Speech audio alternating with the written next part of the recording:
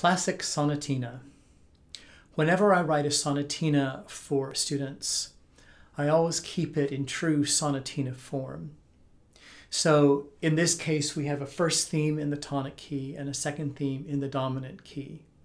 The development section uses the second theme, and then we have a recapitulation of the first theme staying in the tonic key with a coda in the tonic key.